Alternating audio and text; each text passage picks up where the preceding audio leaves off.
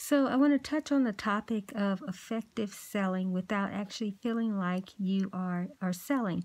But before I actually get started with sharing a little bit about this particular topic, one of the things I want to talk about, I want to address, is the fact that a lot of entrepreneurs and small business owners are actually afraid to sell. And it's really baffling to think about that. You are in business. And if you're in business, you have to be in business to, yes, make an impact on people, but also an income. And selling is just one of those things that you have to be able to do and not be afraid to do it. Where we find most of this happening is in the online space.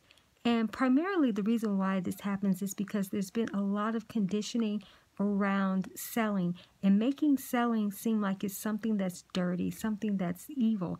And unfortunately, selling has gotten a bad reputation, really just based on because there are those in the online space who have really done just horrific guerrilla style marketing and really aggressive marketing and selling, and just in a very unconscious way. And it really has made not just the consumers uncomfortable, but also other entrepreneurs who are scared that they're going to come off like that as well, and they don't want to be perceived in that way. So something that I want to address in terms of being effective, the first step in being effective in selling is being authentic and being real and knowing what your intentions are as it relates to providing value in the marketplace, making an impact on others, and also an income. So you have to start with that basis of being authentic and knowing what your true intentions are and be able to have that encased in your marketing agenda, okay, as you're putting things out there, as you are selling. Right? So being authentic, knowing what your intentions are and your core values is going to be the number one chief cornerstone primary, I would say, effectiveness, aspect of effectiveness as it relates to selling. So I talked a little bit about not being afraid to sell, okay? Just because other people are out there doing things that seem to be very misaligned with the true intention of selling. You can't get caught up in that thinking that everybody's going to perceive you to be the same way. Of course, you can take different steps in how you approach the selling aspect, okay? And then when you see something that you don't really like or you don't really appreciate, you already know you're not doing that, right? And you're not triggered because you're doing the same thing. You're triggered by it because you know that it's a misaligned way of how to handle effective customer care and to draw in prospects, right? So when you see that, you don't even have to go down the road of being very judgmental about it. Just know that you're doing something different, but don't allow that to stop you from actually showing up and providing opportunities for people to participate in their own level up with the value that you provide, okay? And that does involve selling. So I want to come back to the whole aspect again about being scared to sell. Now, I'm going to say something, and it may sound a little bit candid, but there's a little bit of psychological or mental lunacy there. We're not talking about a hobby. We are talking about being in business. You're being in business. Business means that you're in business to make a profit, unless you're a nonprofit and you're just in the business of being charitable. But when you're in business as an entrepreneur, as a small business owner, or just in business in general, you have to be about making a profit, all right? That doesn't have to be the only thing, but then you really have to ask yourself, you have to examine your thoughts around this. How much sense does it make if you're afraid to actually put yourself out there and start offering opportunities? That doesn't make any sense. And why is there the fear around this? Because let me say this, those who have created the bias for others to be afraid and feel like that's, something sinful, something bad, they're not operating from those same rules that they're given to you. because they're making their profits and they're making their money, and they're doing things sometimes even under the radar, even if they aren't putting it out there publicly for you to see it, to make it seem like they're just being inspirational and yes, we're not about selling and all this, that, and that. But it's what you don't see in terms of what they are doing in other cases. You don't know that they're not overloading and overwhelming people's inboxes with their messages, chronic email marketing, all these different things. So they have their ways, but you don't need to get caught up in that. It goes back to what I said about being effective with being authentic in knowing your intentions. You have to encase everything that you do around that, okay? Also, too, examining your soul, okay? And knowing that deep in your soul, you know that you want to be of service. And when you're being of service, there has to be the divine right value exchange in the marketplace. The win-win for the customer or the consumer and the service provider. You need to be effectively compensated and well compensated for who you are and for what you do, what you provide. So with that, in terms of being able to look at what your offers are and the opportunities and to put those out there. And sometimes you're going to have to make the adjustments in your mindset in terms of how you show up in doing that. Sometimes you have the perfect offer and the opportunity for people to participate in. But if you actually have that vibration of being afraid to sell and to put things out there to sell and to market yourself and to advertise yourself, that's repelling. It is repelling the opportunities for the people who really need what you have. They can't even sync up with you because of that vibration. So making an adjustment, because even in this series I've been talking a lot about adjusting your sale and your sale as you are navigating the seas of success as it relates to being an entrepreneur, being a business owner, and selling, and being effective with your selling. So as I mentioned about authenticity, and then also to examining your soul and knowing what your pure intentions are to be a service provider. You have to show up in these ways.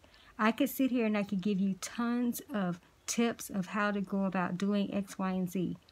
But the main thing is that it's going to come back to you and you examining yourself, who you are, and how you want to show up and participate as a service provider, right? So those are adjustments that have to be made in order to be effective. Now, my empowerment and encouragement to you during this time is to be extremely present with the opportunities that you have for others, and realize that you cannot withhold these greater gifts, opportunities, and services, these offers that people, they need those. Because why were you called to business and service in the first place if it's not to put it out there for people to experience it? So that's the thing of examining that. It's ludicrous to think that you don't need to be selling, but it is just the way that you do it. And the thing about it is you can ask higher guidance, source, God, however you see that for yourself. What is my most aligned way to sell? What is the effective way so that I can be in integrity, not just integrity with my core values, but also integrity with the calling itself, integrity with the people who actually need these services, who these services were provided for, who they were created for, right?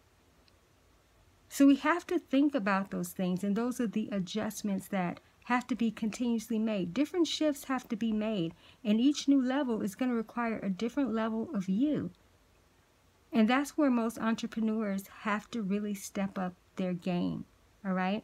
And not just this mindset, but in this way of beingness, all right? And knowing you are not this sleazy salesman or however. That's not who you are. It's not what you were called to do. And even some of those who are doing it, that's not what they were called to do, and they probably didn't start off being that way. but they sort of got caught up in what they see kind of traditionally happen. And because it is working for them to some extent, for sure, then they keep building momentum in that. Most of you, that's not going to be where you find your satisfaction or where you make your impact and your income in doing it that way. A lot of times things aren't even working for you because you're not aligned to do it that way that they are doing it. And you just haven't figured out the right way to do it. But let me say to you, that right way is here and it's coming. And this is the time where you're going to take time out to get present with that and ask, what are my most effective ways to show up as a service provider and being able to offer value and do it through the vehicle of expression of selling. Selling is a gift, and I'm going to do another training, a follow-up on that, of having the gift to sell. And when you understand that it is a gift and it is a calling, it changes tremendously how you see sales and how you show up. So basically stay tuned for that particular video, because I'm definitely going to bring that soon. But on the note of going back to effective selling, you have to start asking yourself, where do you need to debunk certain myths? Because there are certain things around the aspects of selling that you don't necessarily buy into, or you don't find them to be, as faulty, or so to speak. So you have to understand, what are you here to debunk, if anything, or just move past whatever is out there and just do your own thing. That's the best advice, or piece of advice in the sense that I can really offer you, is that's how you're going to be authentically, uniquely you, is by discovering that. So I want you to take time out, right? Take at least 5 to 15 minutes out, even today, if you can, and just get present with that and ask, what are the most effective ways that you can show up for selling? What's your unique way? And when you find that unique way and that unique alignment, it's going to feel right to you, and you're going to feel like, yes, I can do this. And you can move forward even with the copy that you have, the marketing copy, the different opportunities and things that you've put together. Maybe you will tweak it a little bit, but you'll feel more confident to put it out there, and to ask, when should you actually put it out there, and just how you should go about it. The things we fail to ask most of the time, just randomly doing things and wonder why things aren't working, and then afraid.